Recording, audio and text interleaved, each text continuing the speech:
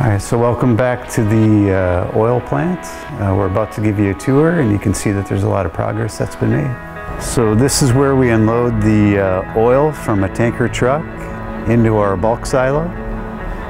This silo can hold about 33,000 gallons of oil, which is about 5 trucks.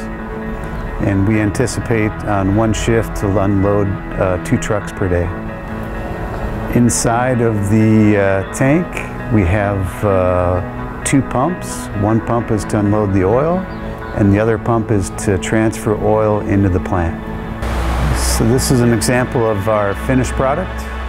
We have steel cans inside of the cases, and they're palletized on pallets, 35 cases to a pallet.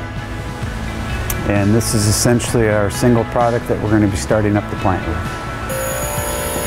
So this is our air compressor. A lot of our equipment at the plant runs on compressed air. And so this will start up and maintain a specific air pressure for the plant. It's going to run about 100 psi. Most of our equipment requires 80 psi. So this is our depalletizer. The depalletizer takes cans off of the conveyor and puts it onto another conveyor. It's just a way to get the cans into the production system efficiently. We will run the depalletizer at about 40 cans per minute, so it's at a pretty fast rate. And it's basically done automatically. We have a robot to basically pull the cans off the pallet, and that's how we get them onto the conveyor. After the depalletizer, the cans will come across this conveyor and head over to our air rinser. At the air rinser, we're going to blow air into the can to disturb the air in the can, and then use vacuum to suck that air out.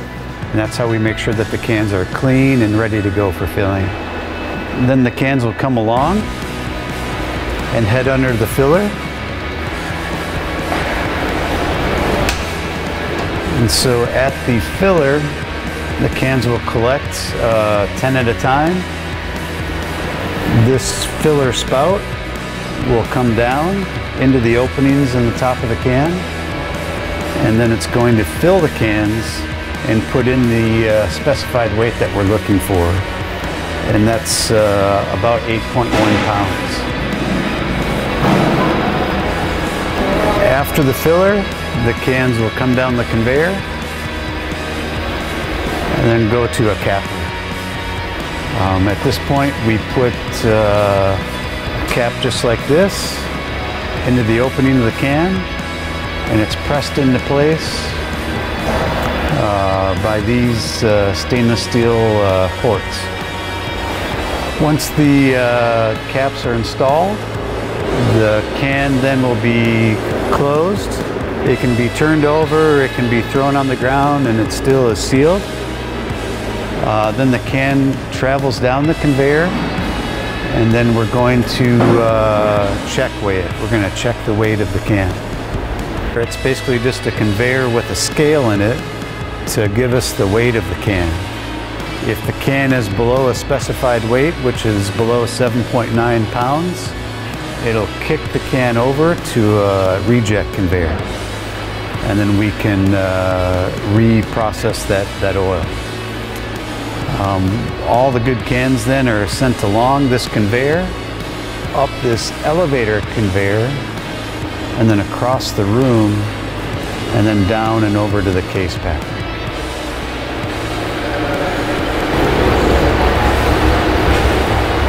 So the can will come off the elevator conveyor and be sent in front of a can coder. This is an inkjet printer that applies a date and a lot number on the can. Once the date and lot number are applied on the cans will travel down the conveyor and queue up for the case packer. So once the cans come into the case packer, they will be placed on top of the cardboard case, and then the case gets wrapped around the cans. So it'll queue up 6 cans at one time, place it into the case. The case wraps around the can, and then the case is glued in place. After the case is made and we have the cans inside, the case is ejected out of the machine on the conveyor, travels down the conveyor across a case code printer where we apply the lot number, the USDA contract number, and the date. That's printed on the case, and then the case follows down this conveyor into the robot palletizer. The robot palletizer will pick up the case and place it onto the pallet in the specified pallet program. This is where we unload empty pallets into the palletizer, and this will basically destack the pallets to load one pallet at a time for the robot. Completed pallets are ejected out of the palletizer area by conveyor and then come into this automatic stretch wrapper, where the stretch wrapper will stretch wrap around the pallet to secure it for shipment. Once it's been stretch wrapped, the finished pallet will come out at the end of this conveyor, where the operator will pick it up with a forklift and place it into the warehouse.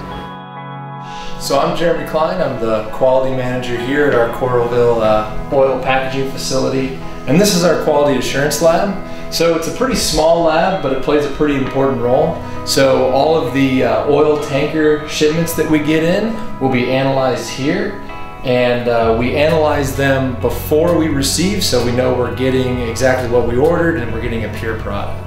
So this over here is called a refractometer, and basically what it does is it'll help us determine the purity of the oil and if there's any moisture in the oil.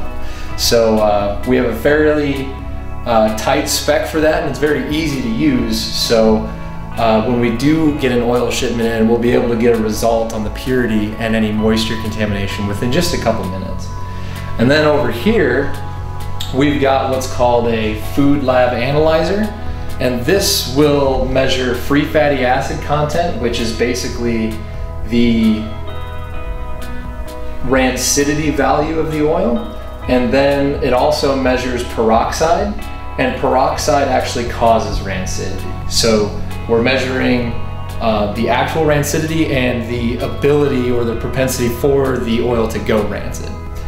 So when we get a tanker in from ADM, it should take us no longer than 10 or 15 minutes to validate the purity, if it's been contaminated by moisture, get a result on free fatty acids, and get a result for peroxide. So it's a fairly quick process, but a very important one.